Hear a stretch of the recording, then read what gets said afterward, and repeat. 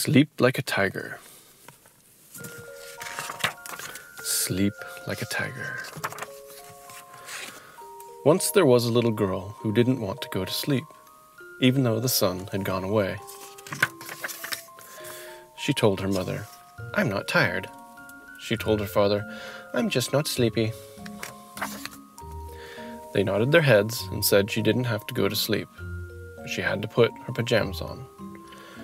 She picked out her favorite pajamas that matched the night sky. "I'm still wide awake," she announced. Her parents said that was fine, but she should wash her face and brush her teeth. So she did. It felt good to be nice and clean. Then, because she loved climbing into her bed, she did, stretching her toes down under the crisp sheets, lying as still as an otter floating in a stream. "Does everything in the world go to sleep?" she asked. "Yes," her parents told her. "Our dog is sleeping right now, curled up in a ball on the couch where he's not supposed to be. And the cat is fast asleep, stretched out in front of the fireplace, the warmest spot in the house."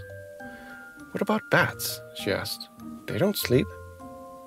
"Not at night," her parents agreed, "but during the day they fold their wings, tuck their heads, and sleep hanging upside down in the safest place in the barn."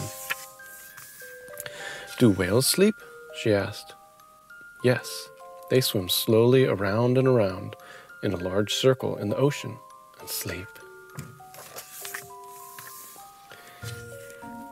"Tiny snails?" she asked. "They curl up like a cinnamon roll inside their shell."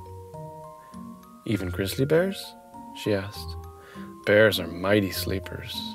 They make a cozy den under the snow and sleep through the winter." "All winter? That's too long," she said. "Most animals just sleep through the night," her parents said, tucking her in.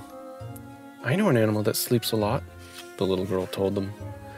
"What animal is that?" her parents asked.